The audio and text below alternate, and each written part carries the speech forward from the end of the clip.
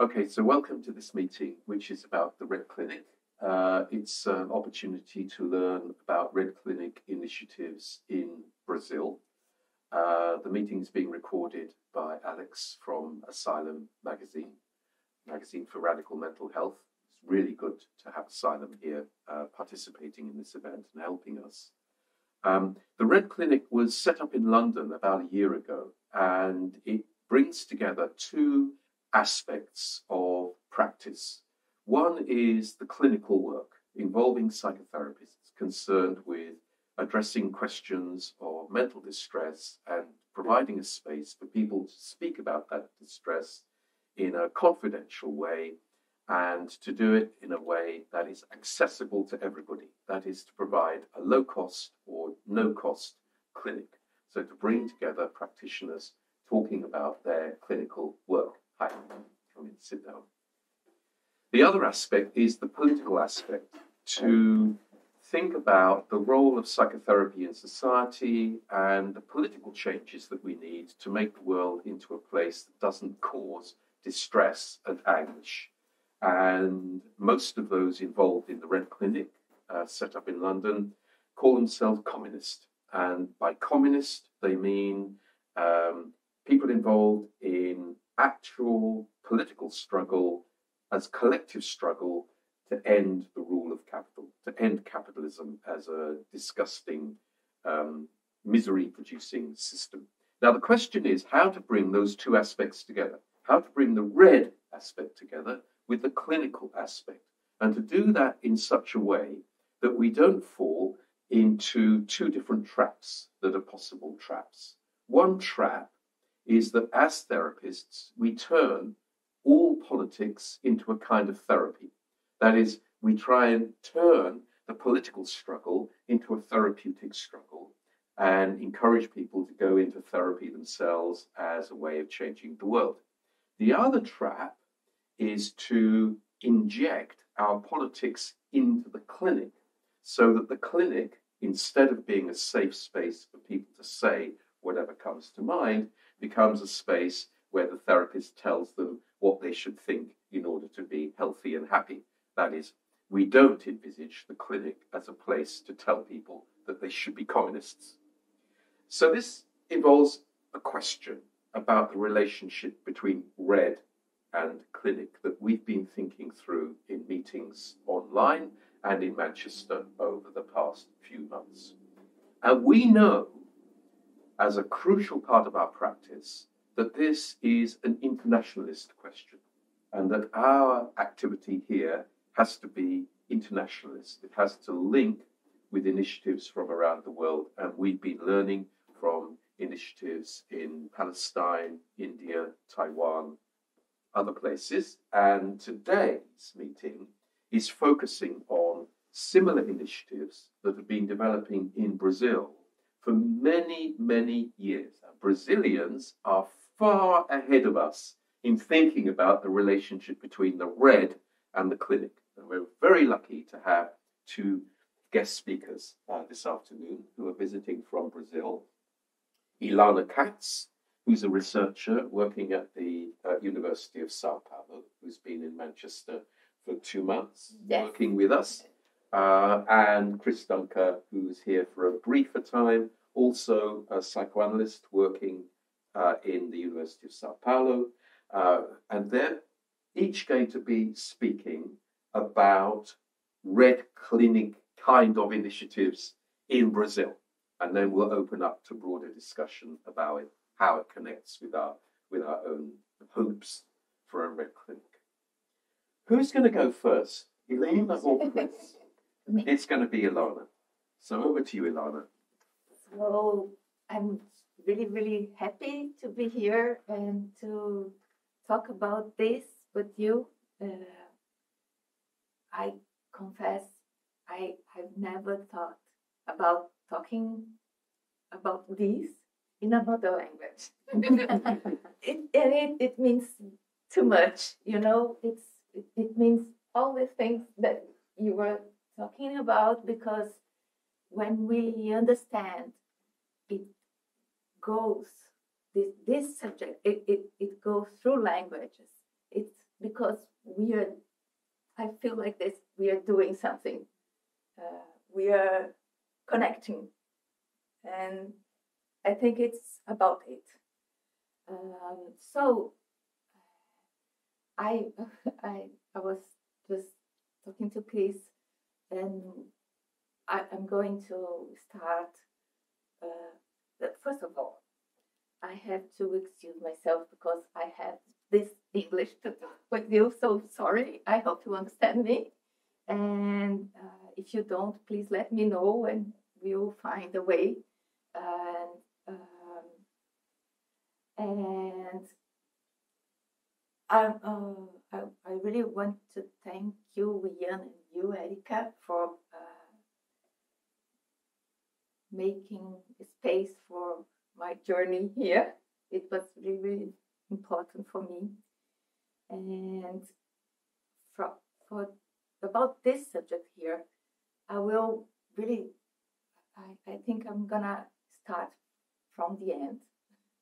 And I will say, after all, we understood that knowing we have so few needs to be an analyst, we can make more with that by being an analyst. So this is our conclusion. If we understand that we need less to be an analyst, we can do more being an analyst. And I wish I can find a way to tell you how we could find this place being analysts. And we are going to talk fundamentally about an experience we have done in Amazonia, the rainforest. The Amazonia is 2,800 kilometers distant from the place we live. So if we go by car, we take 37 hours to reach there. It's maybe we can go from the beginning to the end of this island for one or two times. It's really, really, really far. And it means many things to be as far as that, because we are going to talk about another culture. They almost speak another language. And, when I say almost, it's really harder to be almost another language than another language, because we maybe feel that we are communicating, but we are not. So we took many exercises to understand how to arrive there. And I'm going to tell you why we understood we should arrive there. This place, it's called Altamira, and it is the largest municipality in Brazil. It is located in the northern region of the country, and it takes place in Amazonia. Its geographical diversity and its history is of a successive occupations by the rubber soldiers, the extractivists, collectors, the riverine people. When I say riverine people, do you understand what I'm saying? No? So riverine people are the people that live in the borders of a river. And they live there. But when I say a river, it's alive. It's alive, and it's a very big thing. And it's something that if I'm here in this margin, I can't see the other one. And in this middle, there are many islands, and people live there, and they have a way of life there. And this way of life, this is a identity thing for them, of course, as our is for us. And they are extractivists. They they don't use money. They have a neighborhood community that is very helpful, and it's something like it's family for them. It's a network of care, I think. Fishers and hunters Yes, share in between periods of the year what they do for food. yes, and there are some periods that they go to the city, so they have a double house, one in the river and the other in the city. And when they go to the city, they go there to sell fish, to buy things that they can't make it grow from the earth. And they are living like this. And we learned to understand it as a social environment, because it's these people that make the rainforest work and live and alive. And because it's the way that they live there, it's a thing that takes part inside the forest, and it's a very organic thing.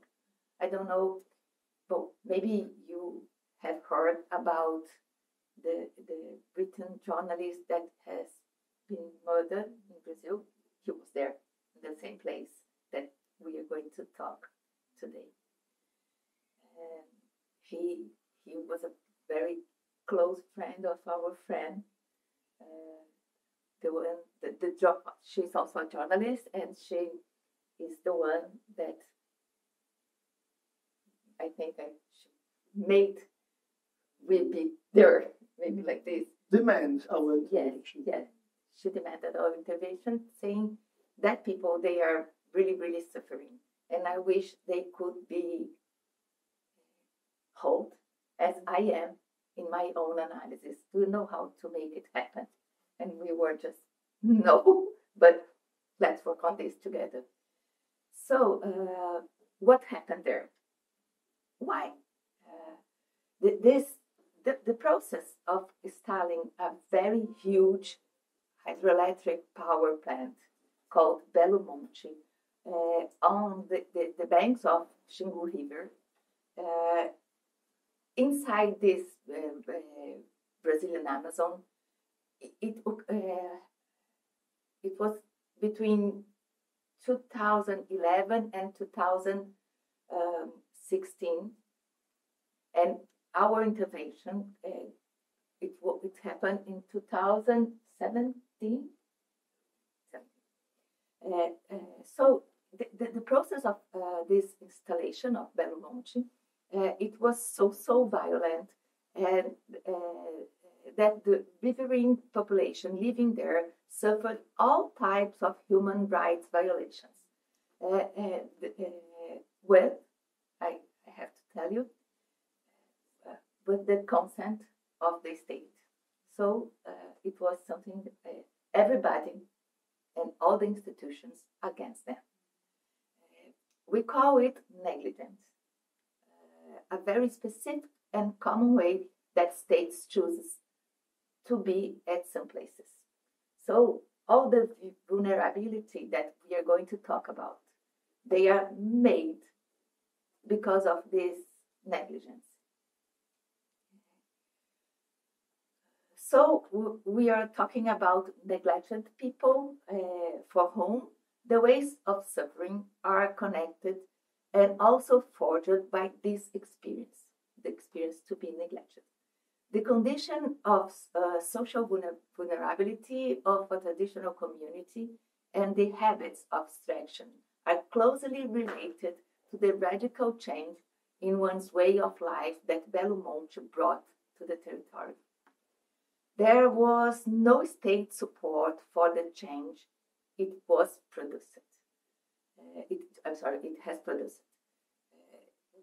We are talking about approximately 20,000 people that have been evicted from their homes and from their lifestyles. So they used to live in the riverbanks, and they now are living in houses as we live in places with no connection between the neighborhood. They lost everything. So negligency has produced an extensive condition of extreme psychosocial vulnerability. The state is performing to cause, and people must making something with that or die. It's like this. So who is this people? We are talking about people that are refugees in their own country. And this is something very important for us to understand. They lost their way of living. They are still on the territory, but the floor has taken out from their feet. So they are there, but the life is not there anymore. From testimonies that informed us of a significant increase of forms of physical health problems common to many people since their arrival of the factory, local testimonies of intense psychological suffering, and the evaluation that the devices of treatment in the field did not face the systemic extension of suffering, we proposed a local clinical intervention. Let me tell you something. We went there many times before we arrived with an intervention. We were in a field research. And in one of these times, Altamira is a place that there are many lines of power and lines of living there. So there are this riverine population.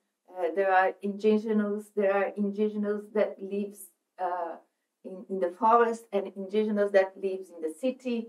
There are people that are there studying at the university, and people and working class people. And when Belo Monte arrived,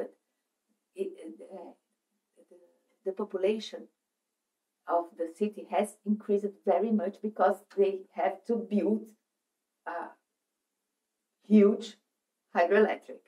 So it made a very specific mass there in these lines of powers. And in one of these trips, we went to the social health institution, and I was talking with the psychologist that was working there, and I asked her, do you receive riverine people here? And she answered me, we don't ask the address. You know, how can you treat someone if you don't really want to know their culture, where they are from? So it's because of this we thought maybe we can go there and work with these people, and also work with the social and healthcare in the state. So during our first visits to the place, we realized that the resistance and the struggle, initially against the construction of the dam, and then for the mitigation of the damage produced, had a role of identity replacement. In the face of the destruction, which reached the whole system of identifications of the community. However, recognizing, because what happened is the social care, the state social care wasn't there, but the social movements, they were there, and they were struggling with these people, and they made something as a new identity for them. So they started to be the refugees in their own countries, the victims of Belo Monte. And this was something really, really important because of these people are alive, because they lost everything. And if the social movements didn't come to help them to find a thing to be, maybe we can say like this, they would die. And some of them really died. However, recognizing oneself as a victim and bringing together discursive and praxis ties around it often contributed to the aggravation of suffering and symptoms. And at each defeat, at each movement of fragmentation, an extended cycle of repetition was consolidated. So every time that they lose one thing more, they was just being more sick. So on the other hand, according to our field informants, the activation of the community experience, because of they destroyed the network of these people. So the activation of the community experience, which established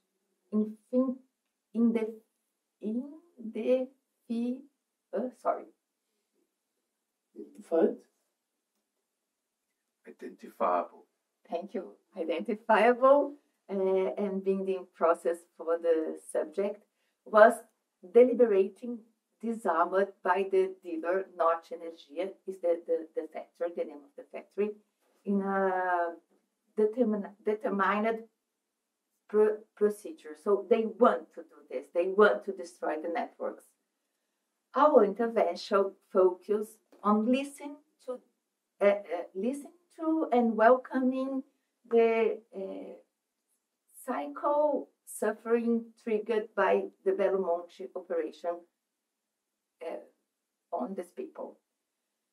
The how we made it is what I want to point out. So we made something called Care Clinic.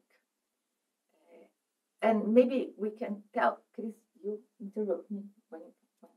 Maybe we can tell you that when we did it, we are very, very well connected to that territory.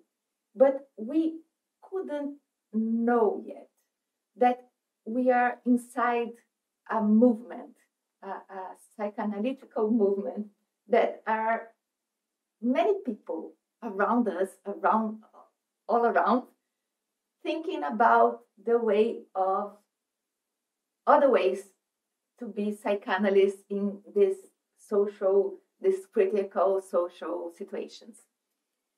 And we are, and it's not just because we didn't know they are doing, but they didn't know we were doing, because we are just, I think it says about a wave that was coming, and we are just there, and we went with the wave. So we were supposed to organize a clinical intervention with these people that are suffering very, very much. There is no state, there is no institution, and there is the help was from the social movements, and the way that the social movement helped making this identity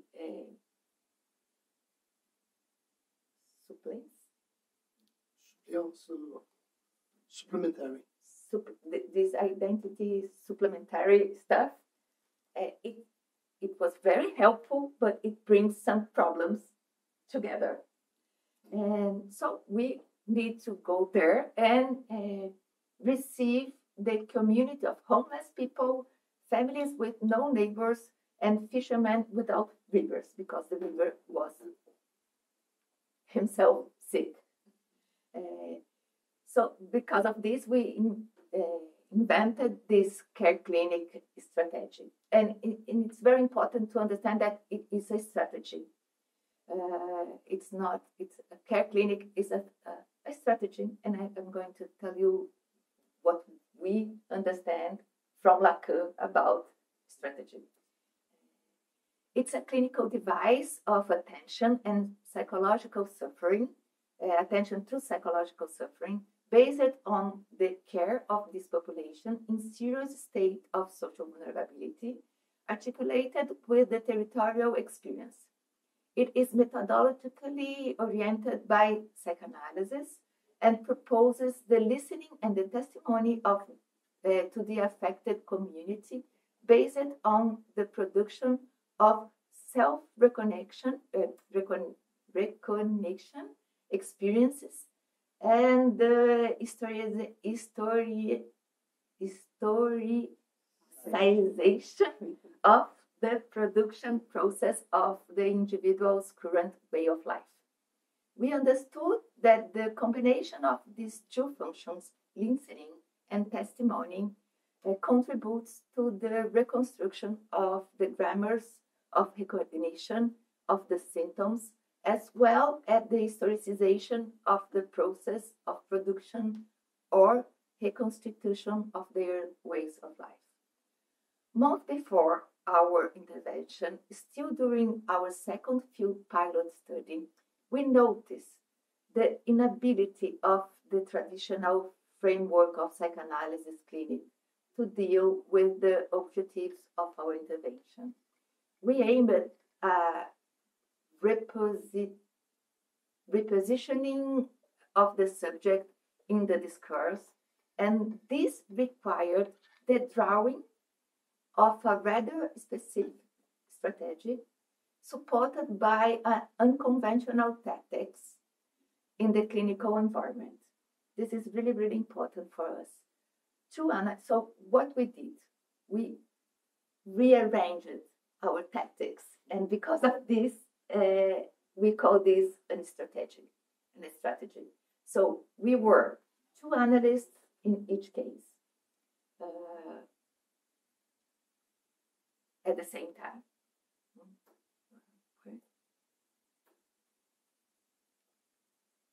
I'll make a comment on that. First, we went there and we have a problem around who's going to pay for that. We are in Brazil and we have to go miles away. It's very expensive to do this journey.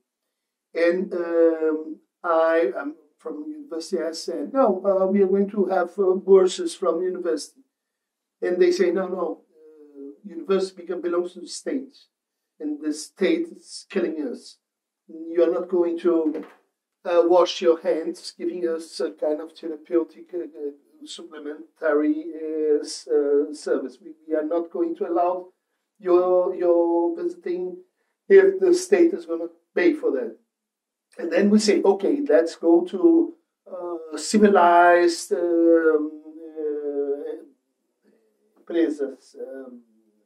companies that have nice companies that subsidize this kind of intervention. And they say, no, companies like hydroelectric companies, no, you're not interested in companies giving money for this.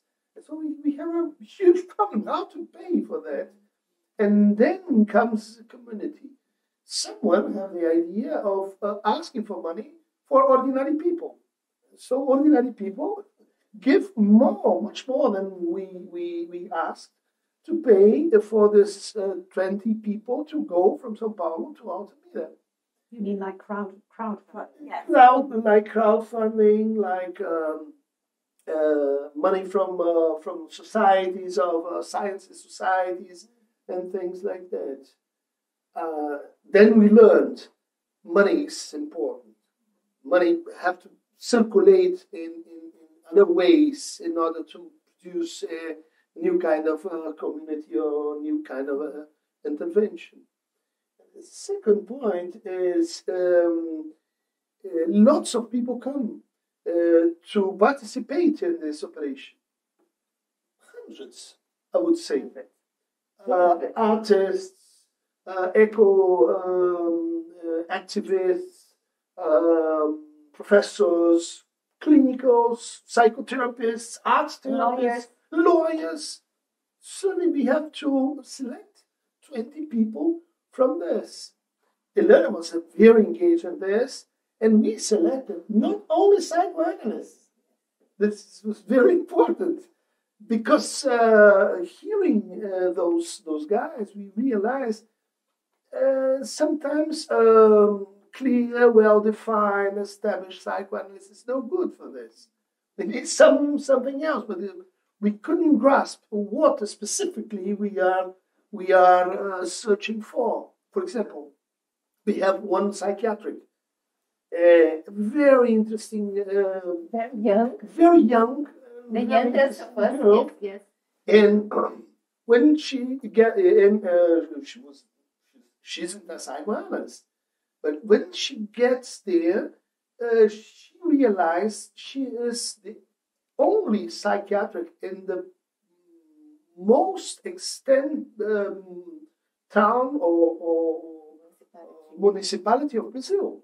One psychiatric, and it's her. And she decided to stay there. And she stayed there. She stayed there for life or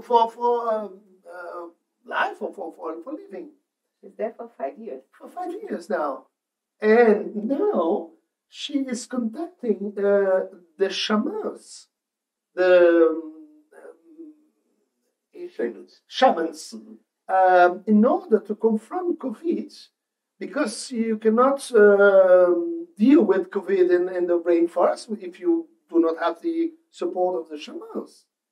So we go back to the idea that listening in shaman isn't not only a professional, it's a social function.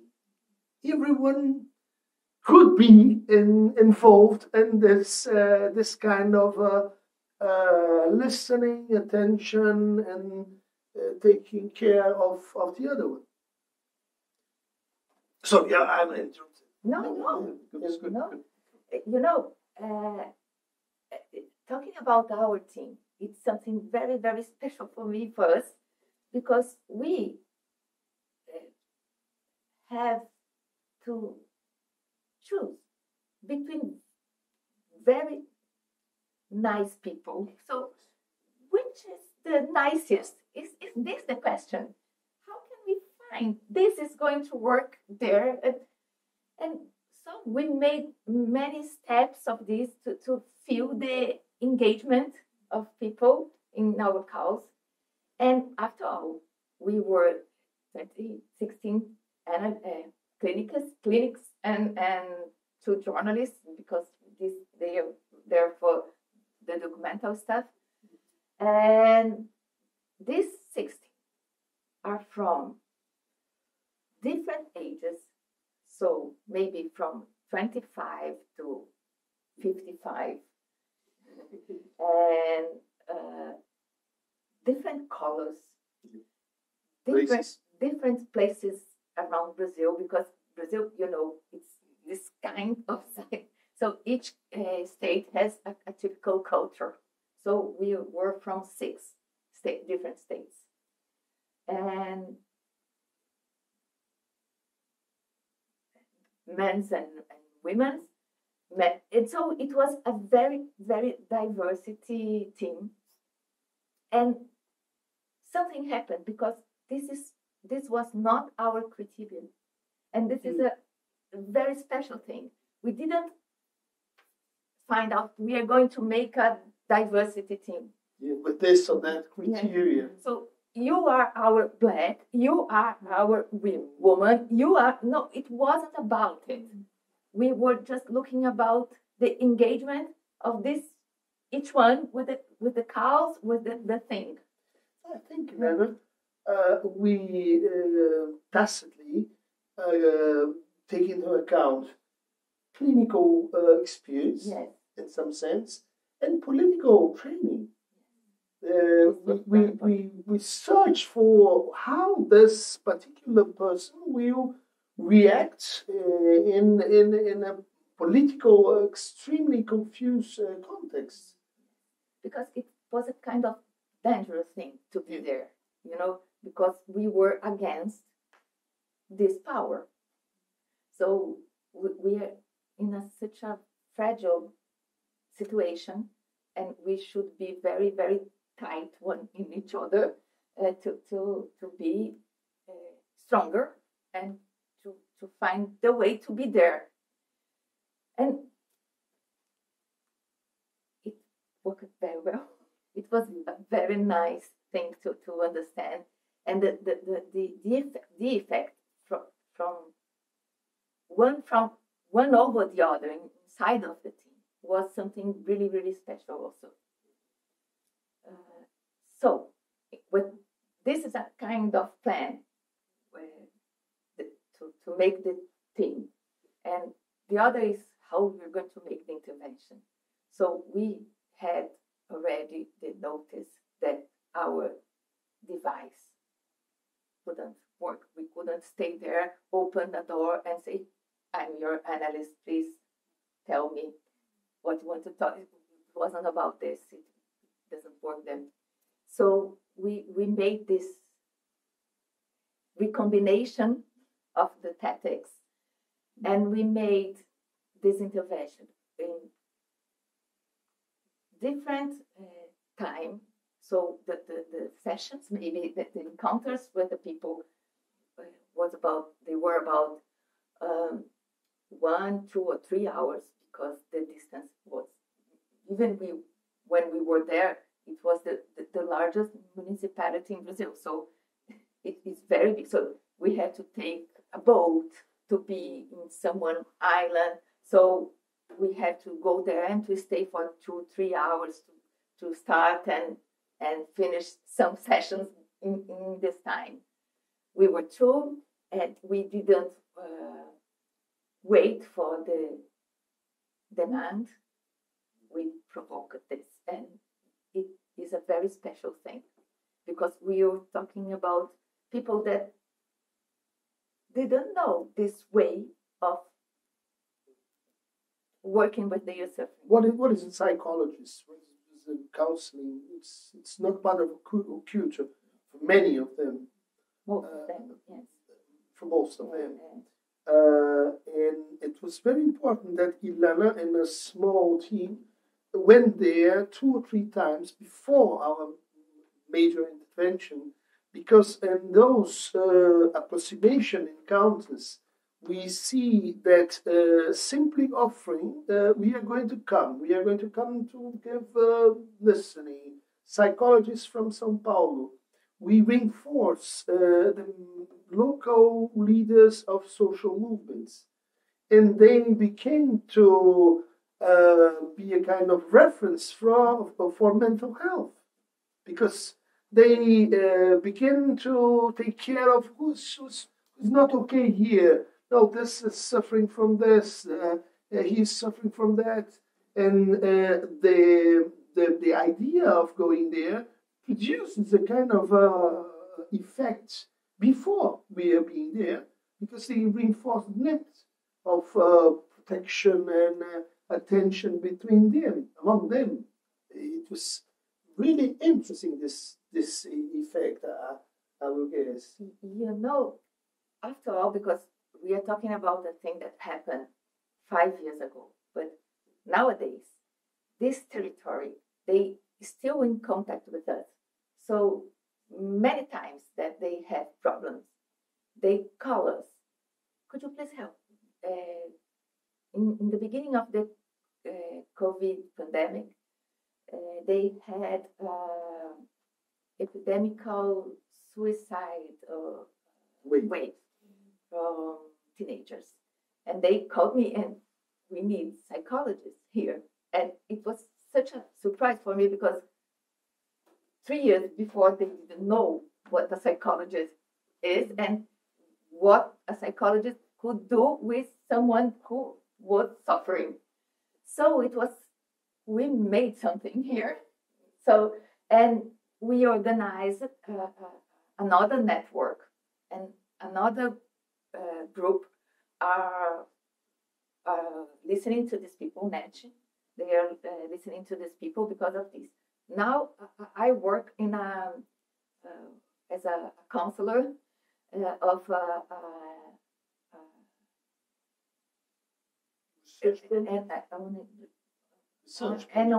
NGO that works with children there and calls Aldeia. And and they are looking for the effects, the Belmonte effects over children, the children that don't have belongings because they don't have territories to. So these are very important things because we were before and we're still after. And I think it's a very good way to understand this connection about clinical and political thing, because we are talking about how do we deal with power. It's about this in the end. How the clinic could help people to understand the relations of power they are in, and how we as clinics, how we can talk about power and then struggle to, how can I say, distribute, share power, and not to let it be just in one hand. So this is a very deep connection for us and a very important thing. I lost my desk. So would you like to talk a bit of, I don't know. No, one or two things about what was the clinical intervention. Because we have lots of experiments like this in Brazil those days, even in public space, in squares and markets, inland Brazil, where people put a chair and a sign, I'm listening, here's a psychotherapist, and people go there for two encounters, and proceed for a hospital or consulting room and so on. We have something around psychotherapy and listening is going on in Brazil as a social movement, with no leader, with no institution to command the situation. But even in small cities, we have experience like this. This was a very organized experience, but they have a lot of similar things. But in Altamira, we expected to do some kind of work around grief, because so many losses are going on. And we expected, but we were surprised with the problem, the clinical problem presented by identification. Identification as a survivor, identification as a victim, identification that produces a kind of power to local social movements in order to resist. It's okay. It's very important. But after the main Belmonte is done, they are still connected by this kind of identity. So we have lots of discussions around how to transform this without simply dismantling this identification. It is difficult to do that, but in many cases it goes ahead. But third, one interesting thing is the kind of symptoms they have, because at the beginning of the experience they say, Eliane Brom, this friend of us, friend of Ilana, said, it's strange because here we have those women with paralysis on a leg. We have blind people with no neurological medical condition. We have absence. We have lots of symptoms that goes to the early fright. That's why pills are not indicated to this kind of heart attacks and AVC problems and so on. it's a question for us why these kind of symptoms appears in this particular situation. Not only traumatic effects as we expected, but at the end, the problem is you go there, you offer some support, you offer something, and you go out. And that population will be better, but which kind of effect, political effect, can we desire ahead of this? And so the idea is, and we are in this part of the project now, all the cases, all the persons we listen, where the experience were written by those psychotherapists. And we rewrite it, Ilana and me, in order to change some in the identifications and condense the experience. And we give this material to that journalist that is going to write a book producing a kind of a picture, a kind of a history of what happens here and which kind of suffering this population crosses during those days. Why? Because listening to those people, we realize they are being re-traumatized since 70 years. The rubber war, exploitation, mineral exploitation, massacres, diseases, and huge roads they decided to build crossing Altamira. And every time they have a kind of illusion around, we are going into the progress. We are going into civilization. Now we are going to be saved. And this is a repetition and psychoanalytical sense of it.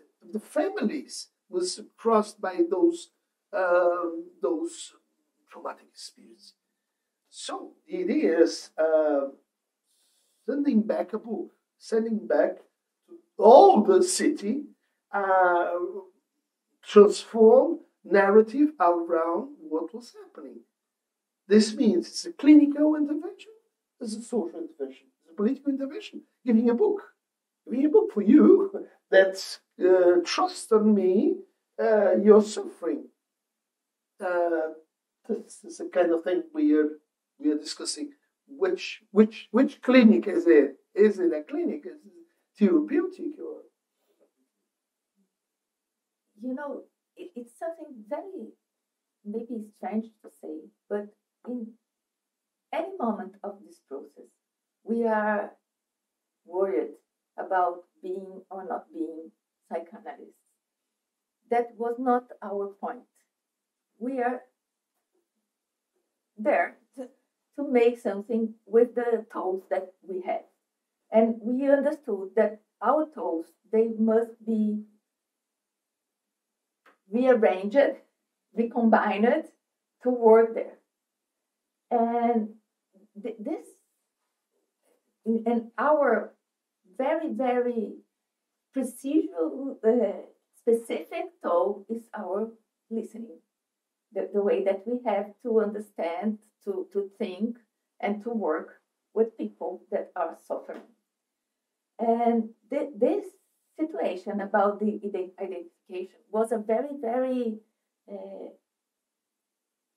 delicate situation because, you know, I was telling you, we never understood we have to disidentification, make some disidentification with these people because this was the thing that were making them alive.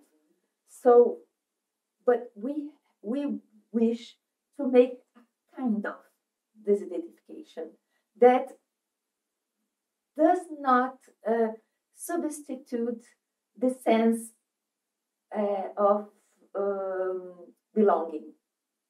So this is a very precise account to do, and we are not able to do this without the people that are suffering the thing and living there.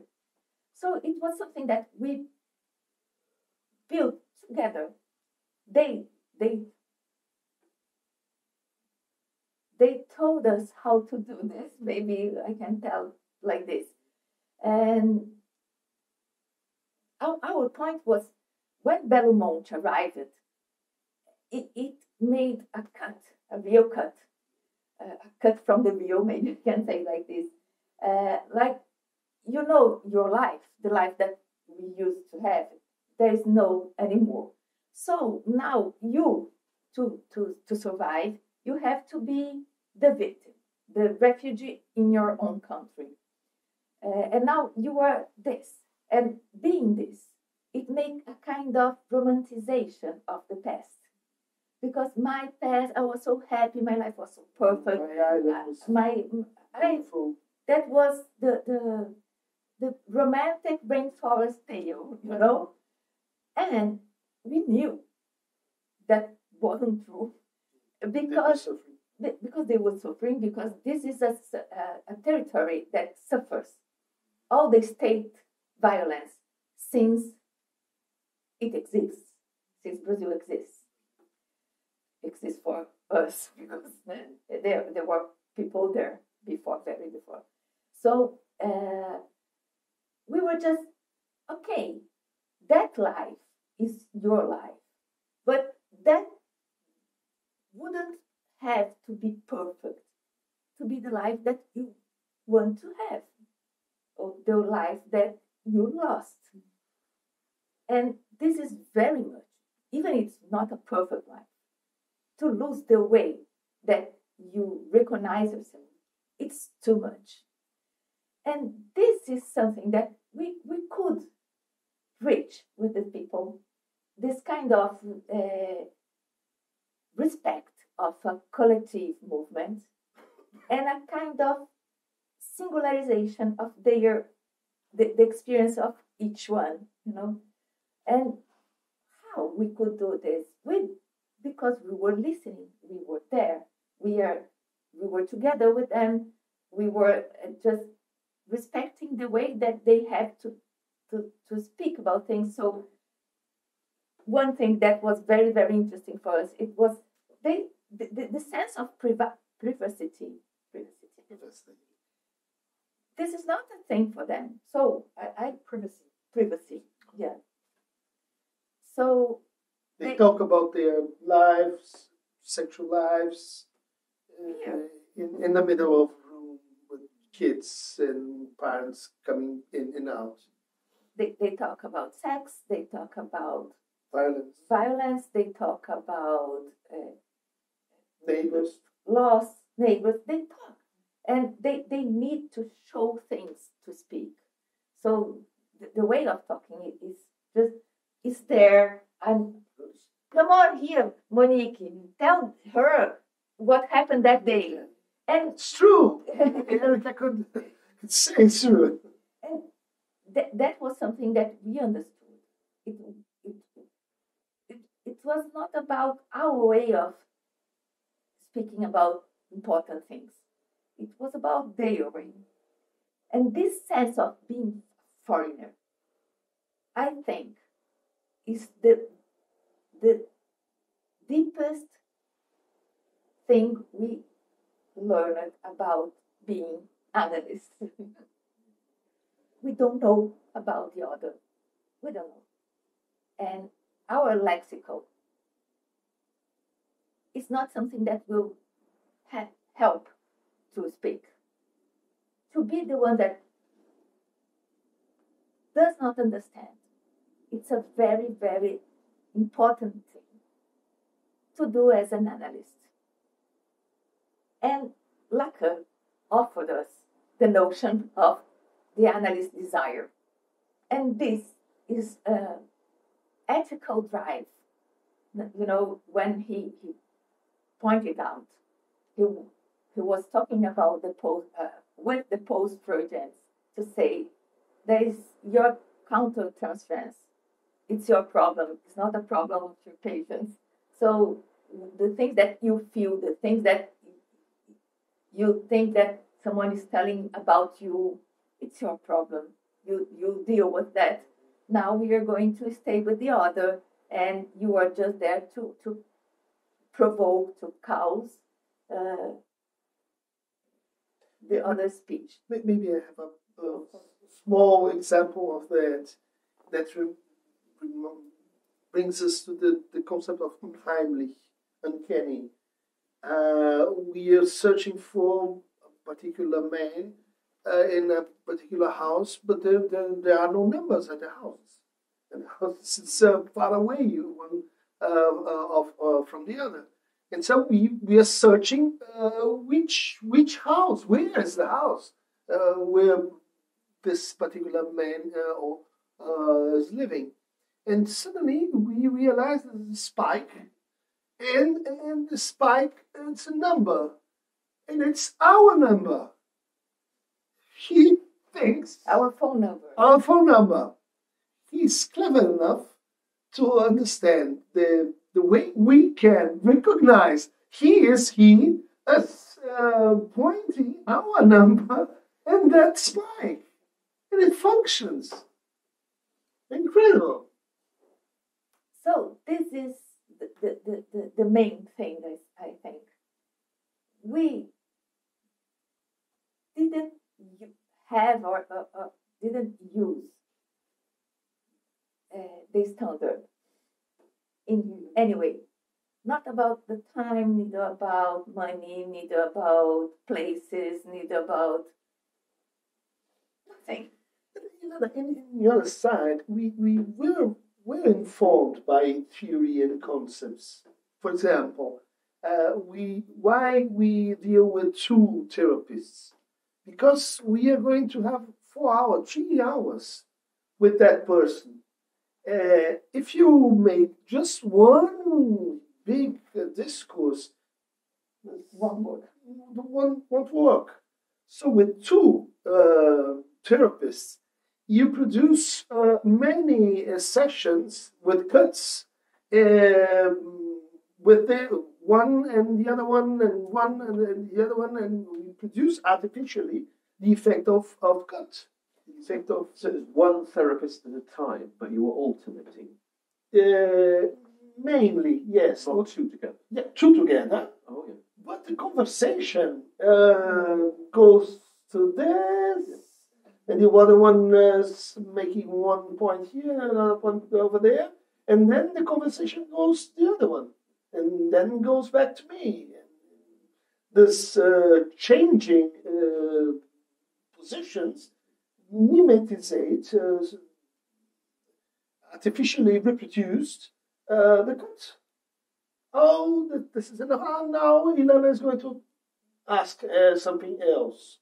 And change issues, we change. By cut, you mean a kind of break in the discourse? Yes. I think we too much meat, at least. So Not too much. So much, though. And I think so much that will resonate with the different contexts that we work in as well. And this is what is peculiar about this, that there are similarities. There are things that we need to learn from here in the way that we go out of our little middle-class therapeutic bubble and meet people who are not speaking in the therapeutic way that we expect them to speak. They speak in a different way, and that will be in different communities of different kinds, working class communities, communities from different cultures that come to Britain. So there's lots of things that are really relevant here. I want to open up for other people to ask questions, but I do have a question about the specific context in Brazil. That Brazil is very different from Britain in the sense that psychoanalysis here is a minority practice and very much associated with a specific section of the middle class. Whereas in Brazil, psychoanalysis is everywhere. You'll read about psychoanalysis in the newspapers, you'll see psychoanalysts talk on television programs, you have political meetings with psychoanalysts participating. The psychoanalytic discourse is everywhere. World Social Forum? In the World Social Forum in 2002, we went in 2002. The psychoanalysts were present there in the south of Brazil. That's a different context, but at the same time, you're describing going from your context in Sao Paulo, where there's a lot of psychoanalysis, to a place where, in a way, you have to teach people what psychotherapy is. So there's something different, and there's something the same. It's the same thing. I think another difference is that whereas left-wing or talk about liberation is still a minority here in Britain, in Brazil there is a long tradition of political activism involving many, many, many hundreds of thousands of people. That's another difference. So the connection between psychoanalysis and politics is working in fields that are both very strong and very present in the culture. Whereas here, we're working in two fields that are really quite marginal. I will bring your idea. It's a very popular idea in Brazil those days. In order to understand this whole situation, it's the idea that there is a kind of a class struggle within psychoanalysis. Psychoanalysis couldn't be taught, it mustn't be taught as a kind of unified program with the same politics and so on. And perhaps this is important to understand why that happens in Brazil. Because on the 70s, during the dictatorship, they decided as state politics to substitute philosophy, social theory, politics courses by psychology. So we have a self-colonization of the country. And psychology was a part of this operation in order to put families in order, treat the adolescents, subversives, and contain drug abuse, and so on. And so we have lots and lots of psychologists in Brazil per capita for a poor country like us because they want to pacify people. But the idea produces a kind of a counter effect because people realize that what happens and then begin to resist to that. Important critical ideas from Argentina, from England, from France, and establishing psychology in a kind of a class struggle. And Ford and Altamira have something to do with that because it's the border of the forest. And one state politic for Amazonia claims that Amazonia was empty. We have to occupy it because no one is there. They negate the existence of indigenous local people. And they built a huge road to cross Amazonia, devastating plants, ecological disaster, starting from Altamira. So Altamira is kind of a symbol of Brazilian self-colonization. And then 40 years after that, we have another hydroelectric civilization thing, and so on. I think this will produce a kind of a future where psychoanalysis is aligned with other critical approaches, like feminism, like post-Marxism, like anti-racist decolonization theory. And this is very, very important to work with other political projects and other ways of doing critics. And maybe there's something to do with the particular position of psychoanalysis in relation to state. Because we are in and out state, in and out institutions, in and out communities. We are marginals in some sense. Of course, if you want, you can get into institutions. You can be you can produce a elite clinic for elite people. But this struggle is essential to understand why, when Bolsonaro and the Red Wing and fascists went into power, one of the first groups to manifest against it was the psychoanalysts. We participated in this psychoanalysts for democracy. And immediately, some groups of psychoanalysts started to say, this is not psychoanalysis. They are not in psychoanalysis. Then quit them for psychoanalysis. Yeah. Yes, because you are doing something else. This is not psychoanalysis anymore. So the signifier of psychoanalysis is the central point of this struggle. Doesn't mean that he's up or down in relation to psychotherapy, but it was naming the vision. It's naming the struggle. So let's open up to the audience. And I know that Saurabh and Laya have to go soon, so I'll give the first question to them. Yeah, so sorry.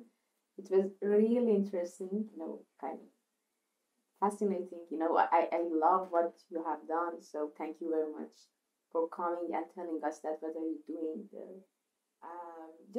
I have lots of questions, but I will ask them hopefully in future. But I have a question that, you told that, you said that now there is just the psychiatrist there, yeah? You are not. Yes. Yeah, still there. No. Yeah. We know. We are but not there is there a anymore. team there, yeah? No. We made a very punctual intervention. We stayed there for 20 days. And part of our intervention is this book, that the testimony book that Christian told.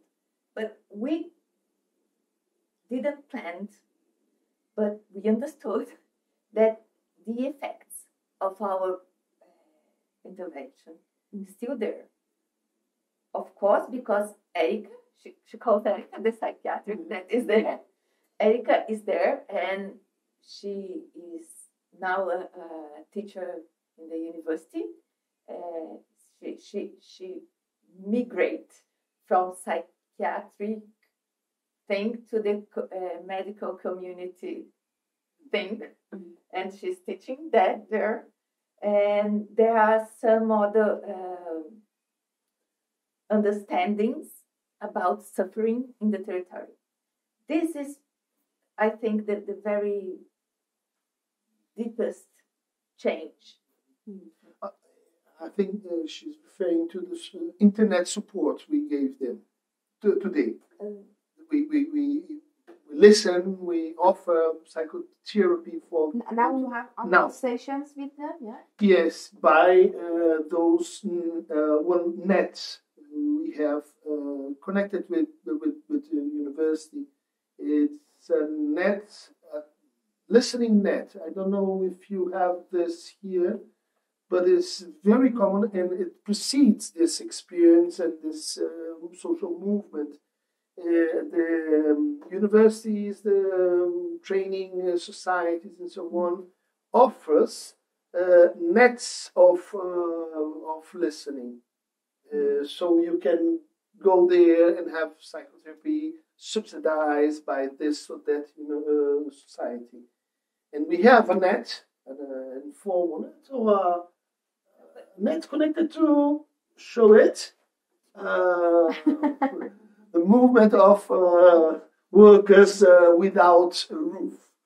It's another initiative of other analysts that they're not us, but are friends of us, people that we like very much, and we learn very much. We supervise. Yeah. Yeah. Chris is supervisor with PhD with Christian, and Paulo Beer was here, and they are organized to listen people there from almost 2 years Yeah, now. kind of voice call.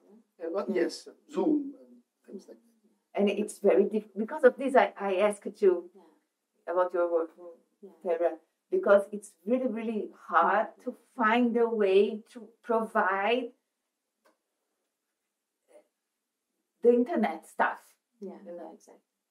So I work with them.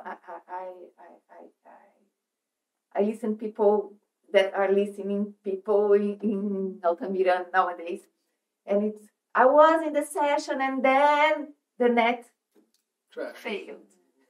So it's something that next week, and then they went to the other side of the river, and there no internet. There's signal here. Another half an hour. It's very, very hard to maintain, but they are doing.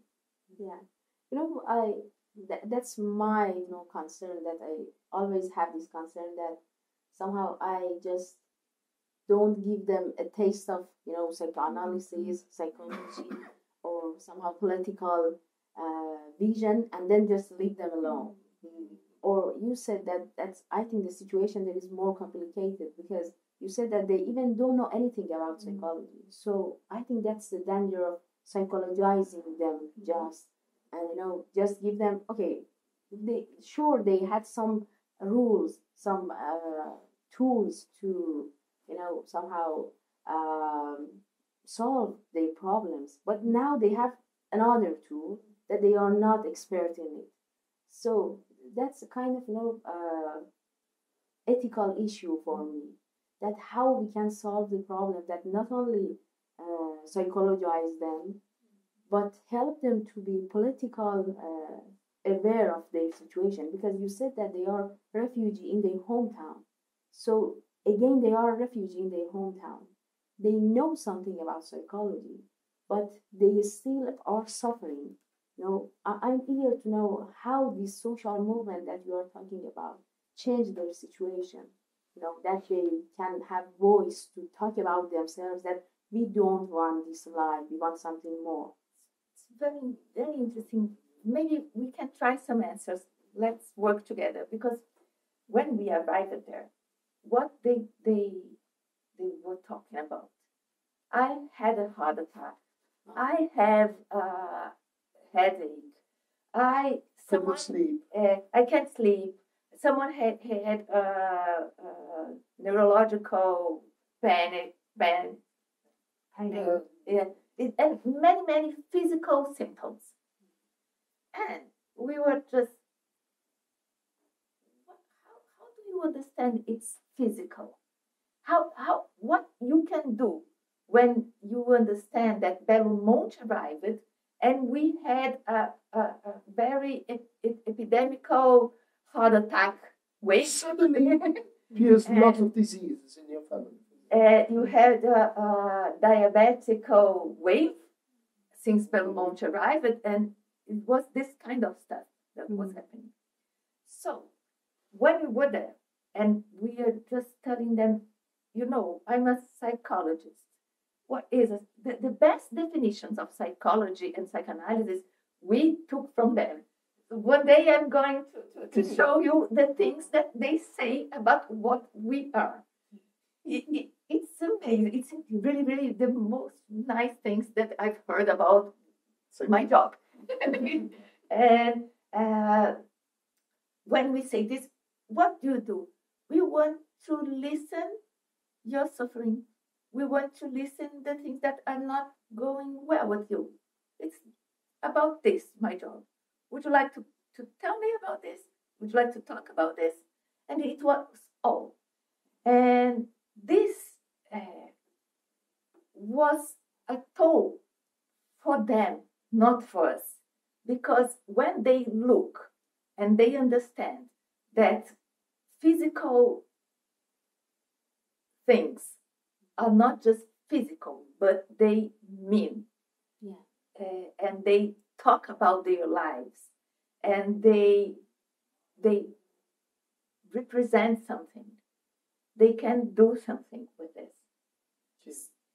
And when they can do, they can deal and manage, they can go, I won't have a heart attack anymore.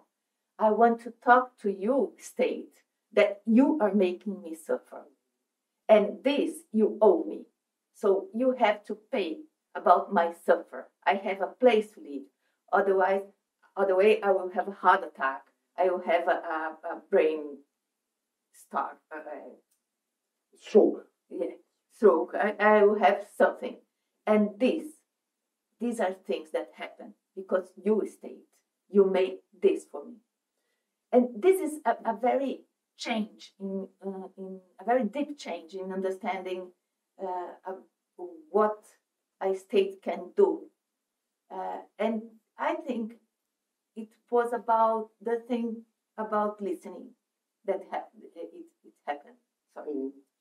Yeah, but because I told you there are lots of colonization projects in Altamira, and they resist those interventions because they have a very strong community way of life. And so your house was burnt. In 2 weeks they restore the house because the neighbors come, everybody helps everybody, and there's the house again. But this time it was different because they separate people. They took people from this island and put it here in this new city, perfectly designed to receive. And the cousin goes out for another part of the city. So they dismantle community. This is an extra suffering effect. And I want to problematize the idea of psychologization, because these guys are saying, I have a pain on the head, a headache. Strange. When happens? When started? Maybe when I'm now in this new situation. Could you ever thought that there's a kind of relation between losing your river, losing your house, losing your family, and then you have a headache? And they do this connection. They do a kind of connection. You would say this is psychologization, but this is politicization as well. But, I mean, just to follow Laya's question, the answer isn't more psychology. The answer is more collective support and collective action. Mm-hmm. Isn't this the most progressive thing you're doing? To provide the basis for this collective sense again and this connection. Yes. It's not the psychology that's important. Yes, because, of course, because after that comes, I have to recontact my cousin. Where's my uncle? I lost my river. It produces a kind of a transformation and reestablish a demand for collective. There was a very big problem with this idealization of the past. It was like, my life was perfect, so I have to restore that. I have to have that life again. And we were then thinking that is not possible anymore, that life, because here, Belo Monte is here. You are living in another place. You have to destroy the walls. So the rainforest is another thing nowadays. So what you can do, what you can bring from there to fix up your life now. And this is a very, very important thing, because they brought the network.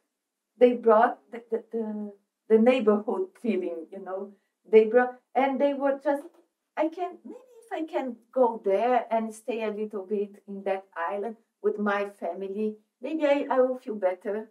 And then I can pick my kids and go there to see my mother, because they don't see her for 3-4 months. And there was something that this reconnection is the collective thing that we could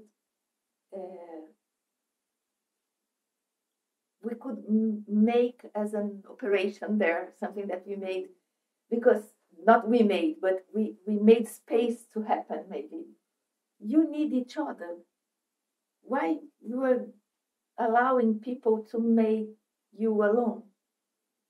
This is, put your power here. Put your power to be together, because together we can you can do more. And it's not because we did it, because we were inside a discourse that was there, many social movements, and everybody was in this way of in this way. I don't know if I answer you. Thank you very much. Thank you very much. Sorry for leaving. Thank you. Bye. I have a question. Ian, maybe in sort of how's the red, what specifically are you going to draw on this experience in Brazil in your new initiative in London? Perhaps all three. Yeah. I need some help from these two. No, I'll send this question to the main leader here. Yes. Yes, we have a question for you. So, Well, why don't we talk a bit about our engagement with the whole sort of testimonies of state violence kind of, it's, Yes, Erica, over to you. And the letter goes to Erica Paulo. well, so, some years ago, we, as British psychoanalytically informed practitioners, were invited by Chris, among other people, to be part of a very large, in a sense, along with other British psychoanalytically informed practitioners, psychologists, psychoanalysts, psychotherapists. Lacanians, Kleinians. Yes, from different theoretical backgrounds, some counsellors too, to attend various workshops and sort of comment upon a whole kind of nationwide initiative in Brazil in a different very different political moment from now, where the state invested a lot of money in doing it started off being about memories of the dictatorship. Is that right? It started with a commission of truth, as you Yes. know, happened in South Africa. Reconciliation Truth and Commission, yeah. reconciliation. Brazil was the last country in South America to do this, and Martin Clinic is part of this project of taking dictatorship, violence, and torture, And so what happened was that different states or groups of practitioners and researchers in different Brazilian states of Brazil decided to explore this in different ways according to the particular histories of particular contexts. So in Sao Paulo state, there was a place that had had an ecological disaster, and as well as political repression and disappeared people and all of that. And so Ian and I went to hear about that, specifically about that project's work, as well as the whole national networking meeting, where people were reporting to each other. I mean, in another state, was Santa Catarina. It was a child therapy clinic that had been set up, and in Rio it was something else, and so on. So, and what happened in that project in Sao Paulo was a sort of community development project of collective memorialization and intergenerational dialogue, building conversations over the silence of as I recall, the silence with families that have someone died or tortured. And there was the writing down of testimony and the making of books there as well, as I recall. I mean, I have a question about literacies here, but that was really powerful for us to listen to, but also how the discovery that you all made, as I recall, that it wasn't just about the dictatorship, it was about the history of slavery in Brazil, and Brazil was the last country to abolish slavery, right? Really quite recently, and also how all of that is reenacted in contemporary police and state violence against poor black people all over Brazil. With murders, police shootings every day. same police training from dictatorship for now. So they're still killing people and black people in the periphery of the big cities. So it was the connections that were being made from from a particular political moment of the dictatorship, both to the now. I mean, the dictatorship now some time ago, you would think, but also from much earlier, and how that they have to be thought about as part of a much bigger kind of collective experience to be processed, along with. I mean, there are parallels with the situation in South Africa, obviously, and so we were very impressed to hear about all of this, weren't we? But also about how psychotherapeutic and practices were taken outside, outside buildings, consulting rooms, and into the street, into discussions. And I think what you're saying about not romanticizing the past is very interesting, and I'd like to come back to that as well. So we felt that we had a lot to learn from hearing about how the conceptual connections, and also the practical, the practices you developed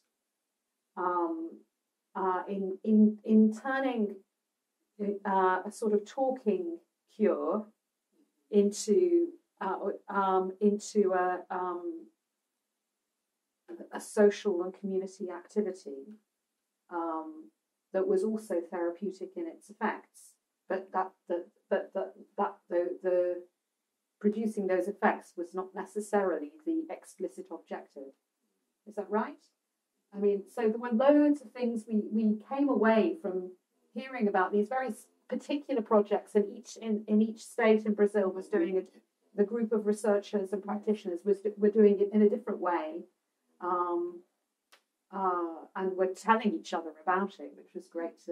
We had some interpreters with us and translating, very exhausting the processes. It was really intense days of this reporting and discussing and evaluating and commenting process. Also kind of great to see that. How often do we see that kind of thing happen in this country? Across different therapeutic approaches and trainings, psychologists, psychiatrists, psychoanalysts, psychotherapists of different backgrounds. Not idealizing. I'm sure there were tensions and power,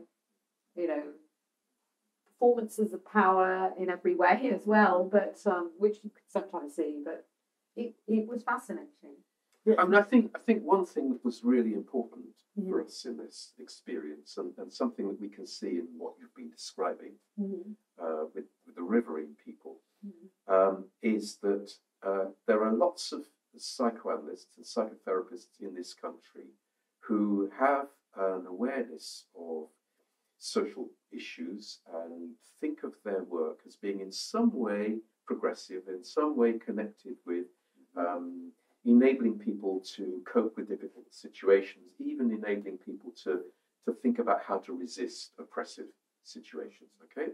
And those individual psychotherapists will try and tailor their practice to this situation in such a way as to enable people to have access to psychotherapy, for example, introducing a sliding scale of fees so that they can cross-subsidize from people who are wealthy and can pay a lot of money for their therapy and provide lower fees for people who can't.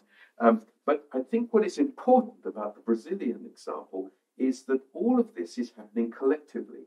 It's not only individual therapists deciding to be nicer, but it's about learning through a collective process what the links are between what your practice is and what's going on in a community, and learning from that community and embedding what you're doing in a community through collective, reflective discussion and changing things in that way. That's what we want to do with the Red Clinic, and that's why the Red Clinic brings together therapists who have some political understanding of what therapy is, so that the Red Clinic is is a clinical practice, but it's also in some way a political educational practice of involving other people in thinking through and challenging us about what the therapy is about. Sorry. No, I'm sorry. It's really important because it's how one can regulate the other. Because to be nice is too easy. I'm so nice. I can hear you, and you don't need to pay me because I will sleep well. It's almost like this. And you pay me because I'm going to sleep well, and it's okay. This is the easier thing to do, but it's not about this. We really have to think about money. Since yesterday, I'm thinking about this because we were talking about this, and from the discussion of your book, and we really have to understand what money could be in this thing, and it's not just to take the money out and be nice. So what the money regulates when it is there. So people that pay for sex, what they want to, what money does there. So it's at least says, I will decide about your jouissance. I think to clarify the Monique's book that we were launching yesterday was precisely about this, research. Sorry, thank you. It's about people who pay for sex, but now we're talking about people who pay to be listened to. Yes. And this is something that we don't have to do charity, because charity is charity is a exercise of power. I do as long as I want to do, as much as I want to do, and if I don't want to do, I will sleep well, and you still being your problem. Yeah. So when you don't have something that regulates, that makes you understand it's a, I don't want to say a job, but you were working there. The analyst network can really help to regulate the praxis, I think. This is something, for me it works like this. Why? We are always talking why I'm there, why I'm connected to these cows, why I want to be in Amazonia and I'm not being in Peru. Listen to these people. Because Peru is a nearby town in São Paulo where they deposits the corpses of state violence. These are things that we have to talk. We have to understand. We have to how can we say modalizar? Modelize. Moderate. Maybe our own jouissance on this. It's Contain or channel in some way. Maybe I have 7 moments in the Brazilian process. Maybe this could be helpful for Red Clinic to synchronize with other cultures, other projects. First, we have in Brazil a kind of a critique of the power in the psychoanalytic associations. We are very uncomfortable because psychoanalytic associations looks like extension of Paris or extension of London, not Manchester, but and other places in the world. Second, we have this question around power in a clinical situation.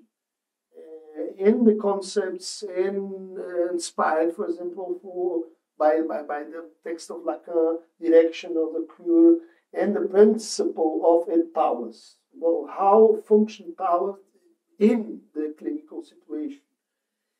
And then we go to a Brazilian situation where psychoanalysis get into institutions, schools, juridic forensic hospitals and so on. And psychoanalysts have to confront states.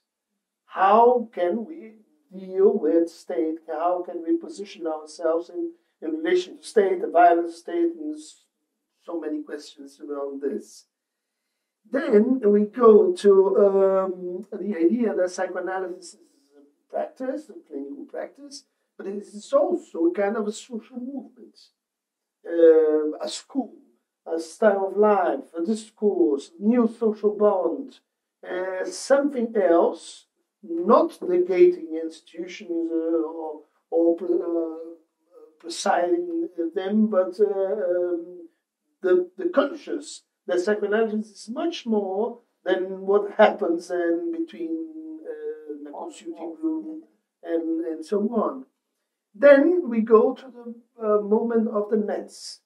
The nets was very important in Brazil. Network, I think. Network. They are connected with a very important health project in Brazil to offer health for everybody, public, with no cost, and it comes with the Constitution of 1988 that established three main principles. First, health must happen in the territory, with the territory content and resources in the territory. Don't move patients from here to there. What do you mean by territory? Sorry, do you mean in the local? The local community. The local community, the local place. Avoid transport patients to hospital. Do not hospitalize everything in health. Health is right for everybody, and everybody have to be engaged in health. Second is do health with networks, with community, with resources and so on. And the third principle is make health with care.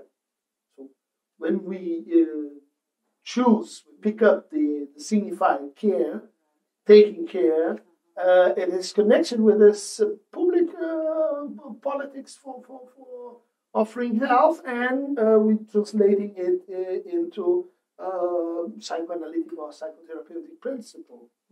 And so we can go to see next step, that is going to public spaces, going to square, having a chair, a beach chair, put it on a market and say, I'm listening to you, and people can come and go and so on. That's the point we are now. And the next question is, how can we deal with the training of those people? Because we have well-established, well-trained psychoanalysts doing that, but we have young people at the periphery of the huge cities in Brazil. And how can we provide, or how can we think with them proper training? Otherwise, we are going back to Katz, or we are going back to centralization and colonization. This is another chapter of Brazilian colonization. Good, really. Yes. Alex, did you want to ask a question? Yes, thank you. There's so much very inspiring stuff that you've spoken about. I've been interested in Ken Doka's work on unacknowledged grief. And I wonder whether by going to these displaced communities and listening, you're acknowledging their grief. It is measurable physiological impacts, but also on a political dimension. Are you enabling, by psychotherapy, listening and acknowledgement, are you enabling people to see a different social arrangement, one as an exemplar, as a reciprocal one? I've been interested, there was a Scottish statute that was passed, which was enabled the government to say sorry. Mm-hmm. And there's this question about what good is it? It doesn't attribute liability, but a lot of people feel get ill with the fact that they've been ignored. And I know that you picked up on the fact that the state provided no support for the changes it produced. So, yeah. That's really, really interesting. Very interesting. I mean, it's more the state didn't provide support, but in a way the state actively did not provide support. Doing something negative. As soon as COVID arrived, we had a very special conversation to remember. Oh, yeah. And we talked to each other. Clinical care had trained us for this brief. And this is really, really a special thing. I thank you very much, your question, because it's something that reconnect me with the changes that this experience made on my training as an analyst. Because to be there in we in the morning, we were there in this grief process, and we were there to make it possible, because it wouldn't be possible idealizing the past. The past must be the past, but it doesn't mean we should substitute to put the one thing in the place of that thing. We have to have the place for the things that we lost. And this is a Freudian thing, I think. I learned this from Freud. And make space for this. This is a very, very clinical and political thing in the same act, I think. Because when the state doesn't say, I'm sorry, it means you're suffering. I don't recognize. So you are not suffering. You have a headache, you have a heart attack, you have something. So it's your own problem, your own responsibility. I'm not committed to that. So when we make the space for our losses, we are doing a clinical and a political thing, because we are connecting, because grief is something we do with the others. It's a very singular thing, but we do with the others. I don't know how to tell it in other words. I'm sorry. I'm very touched by your question, because I finished the book about your question. 7 years writing this, crossing my grief in relation to my own mother, the grief of COVID, the grief of the experience of Belamonte. And when we've been there, we learn the radicality of naming the discomfort and the malaise, because we found lots of people with suffering from losses. But it was simple to say you were depressed. But we learn that if we help people to nominate, oh, this is a brief. It's a brief. I miss my island, miss my house, I miss my neighbors. I'm into a brief. Changes completely the engagement of the person in the process. And that leads us, or that leads me, to a very hidden question about the psychoanalytical theory of grief. Because I say the grief takes the time, it's a kind of internal work, and suddenly it's over. And we can question this idea because they're kind of griefs that sound infinite. For example, when the state didn't recognize we killed this fellow, we hide the corpse, we don't really recognize the violence. This is open the experience for a kind of an infinite mourning. And so we are not in a political and a clinical situation bring it together. And yes, Altamira and Bellomonte learn to me that we have to consider grief as the question remain in Freudian text. Where stopped? When finished a grief? And the answer is when you connect it to another grief in your own history, life, or losses, and another grief from the others. When my loss is connected to your loss, their loss, and there's a kind of closing mournings that depends on this work. It's discursive and subjective and psychological and political work. Grief is political event.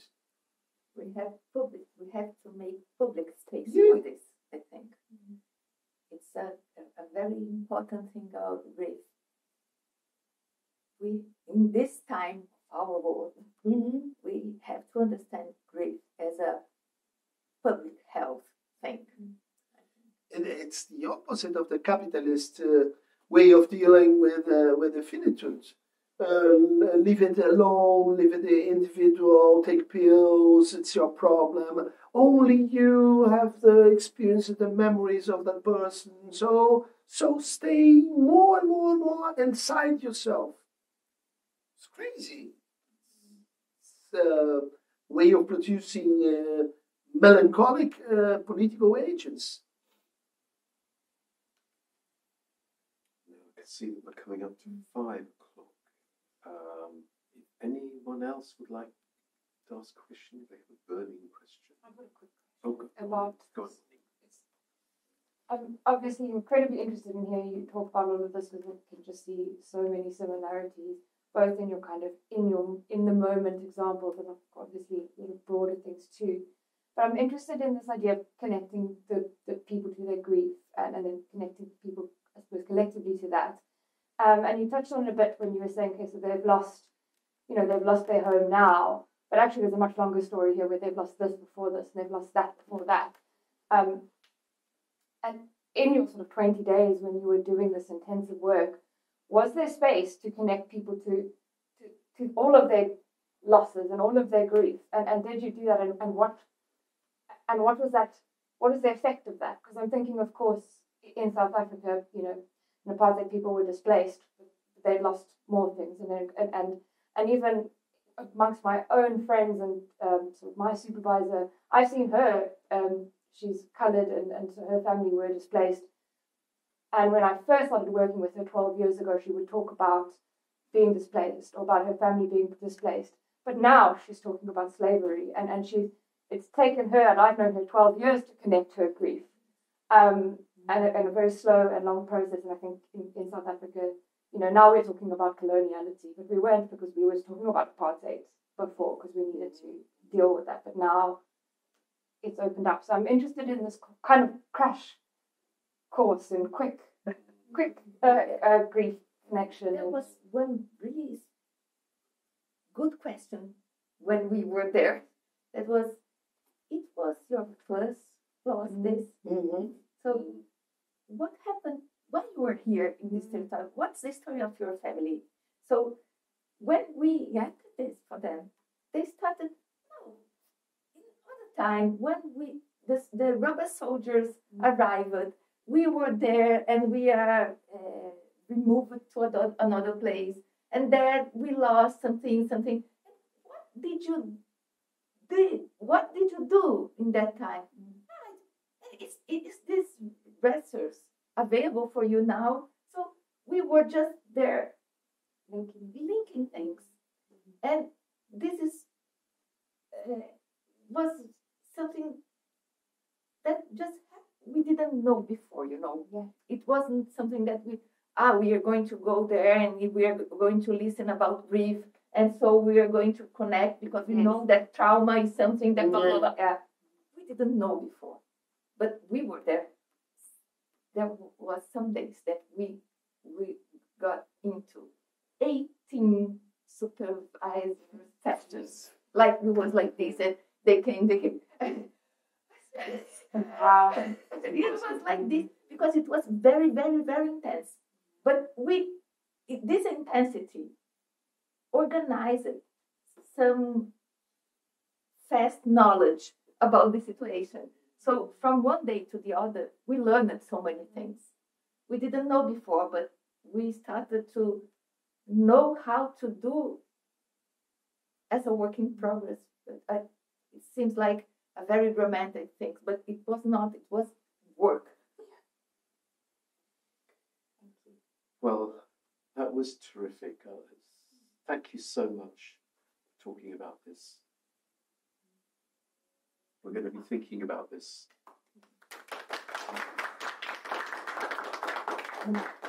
We have to thank for the Red Clinic to open the space for us to share this experience and those ideas. Ian and Erica, after all, thank again.